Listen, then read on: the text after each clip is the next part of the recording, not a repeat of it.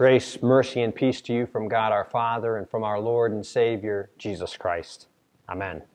Well, as we always do as we start the season of Lent, we're going back to Jesus tempted in the wilderness, this year in Luke chapter 4.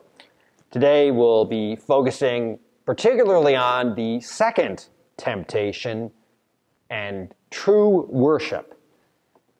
In that temptation, the devil tries to work out a treaty with Jesus.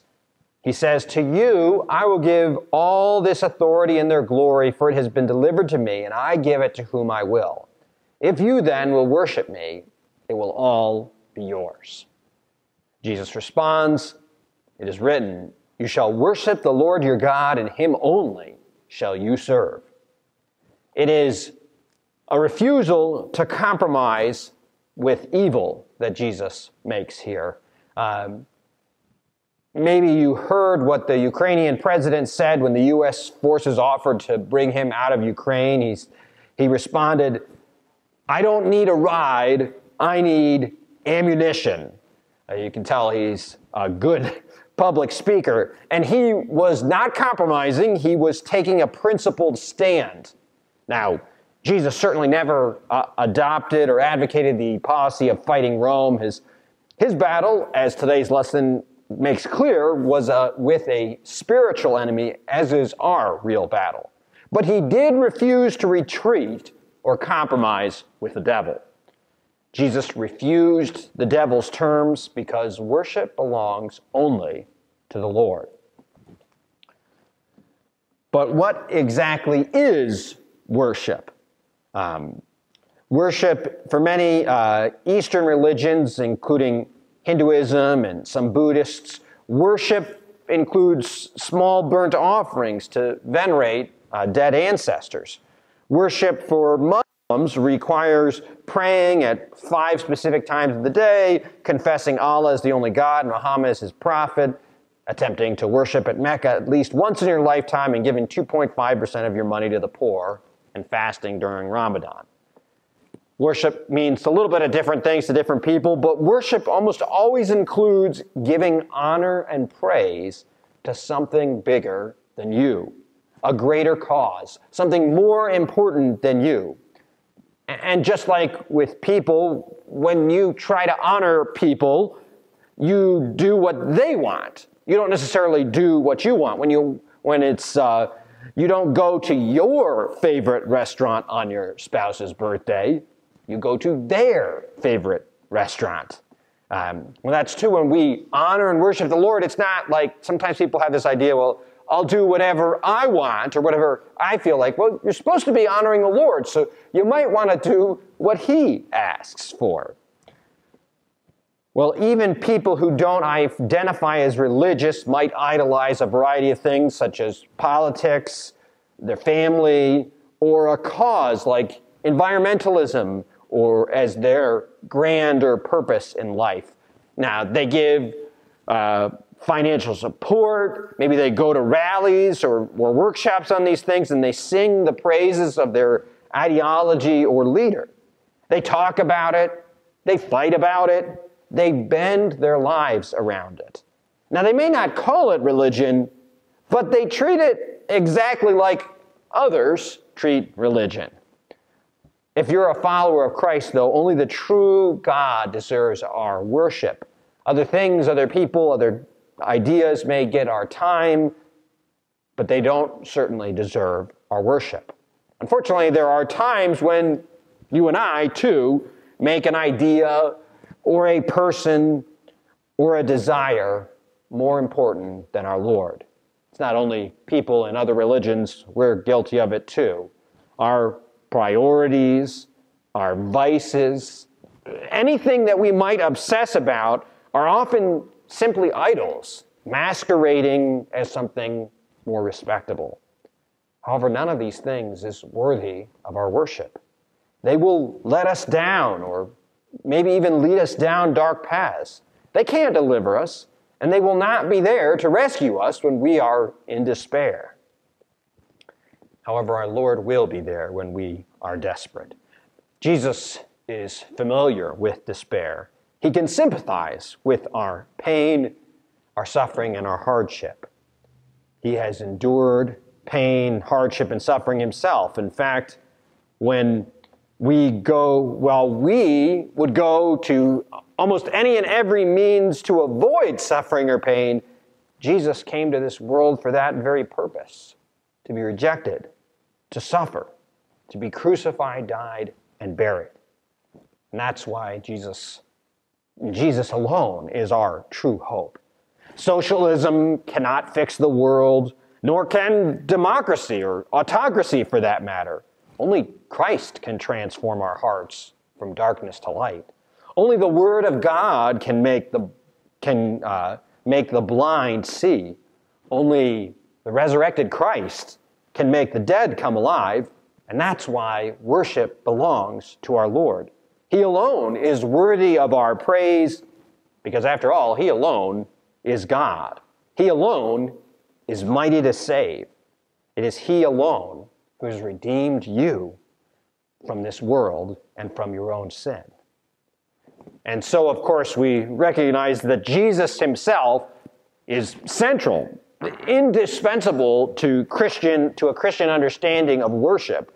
And so if you worship God but there is no Jesus, well, that's not Christian.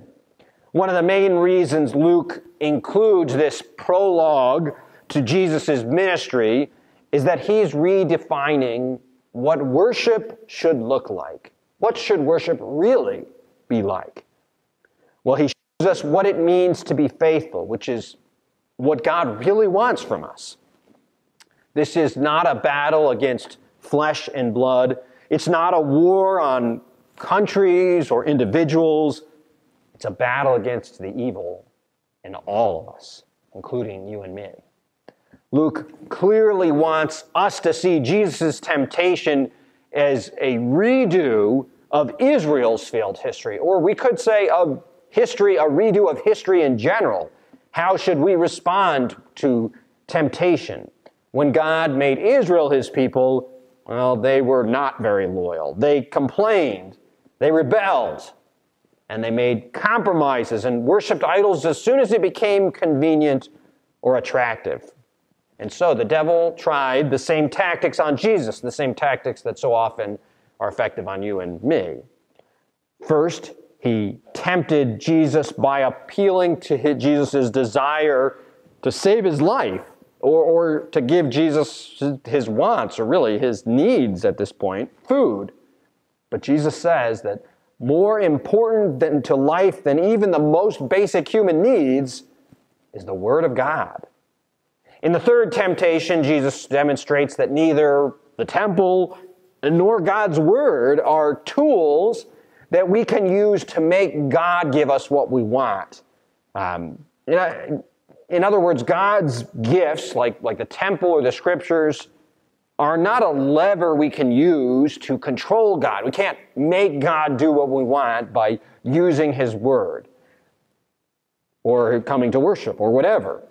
And in the second temptation, which again is our focus for today, Jesus is offered power in this world.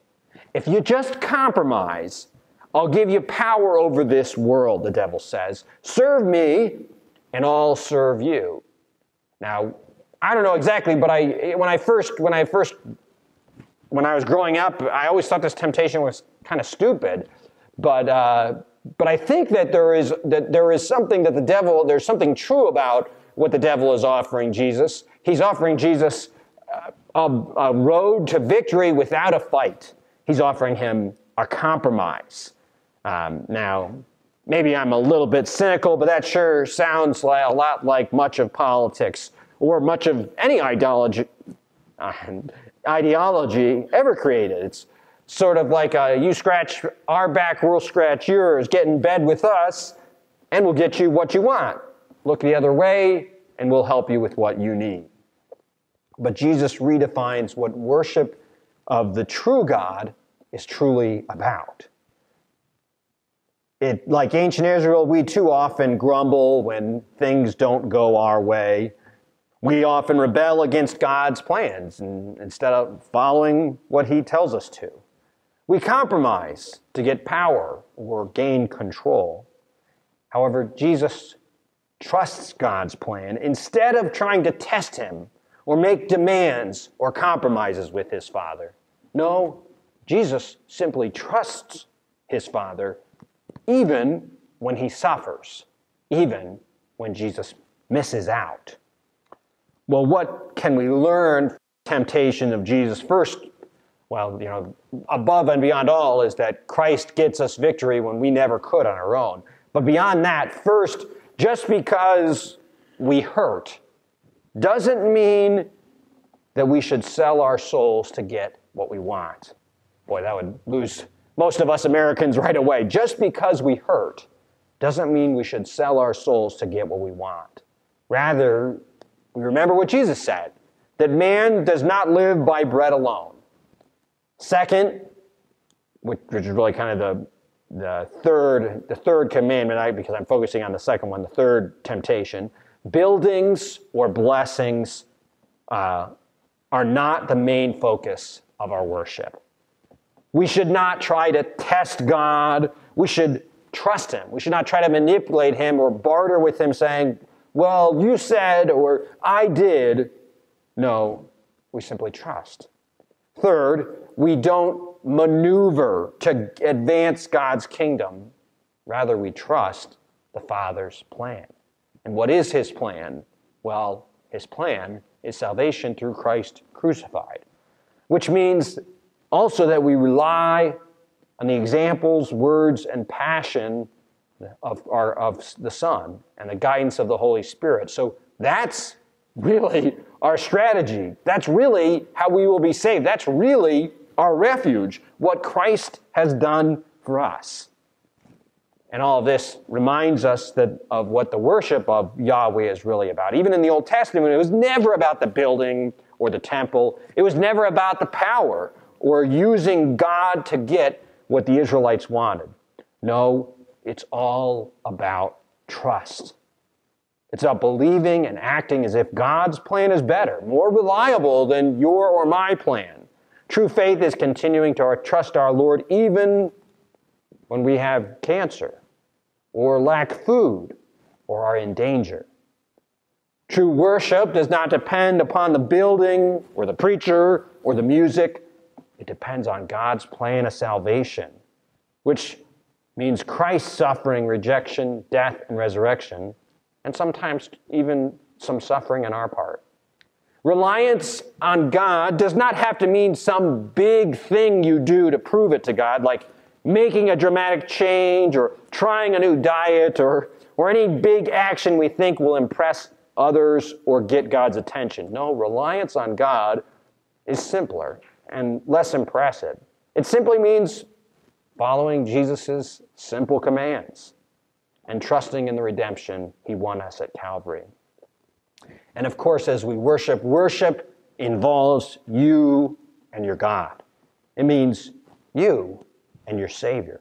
Christian worship is acknowledging that Jesus has done it all for us, and that we simply praise and thank him for all that he has done, which is why we can sing with joy hymns of praise or songs to and about our great God.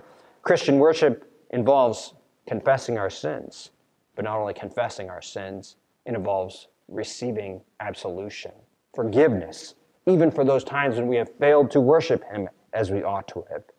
It means listening to what Jesus says and praying because Jesus listens to us. Above all, it means trusting in our Lord. Worship is daring to risk our lives, daring to make decisions based upon the simple, sometimes unimpressive, promises and guidance of our Savior.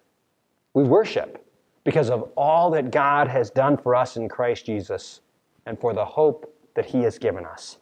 He is our God, and we are his people by faith in Christ through God's amazing grace. In Jesus' name, amen.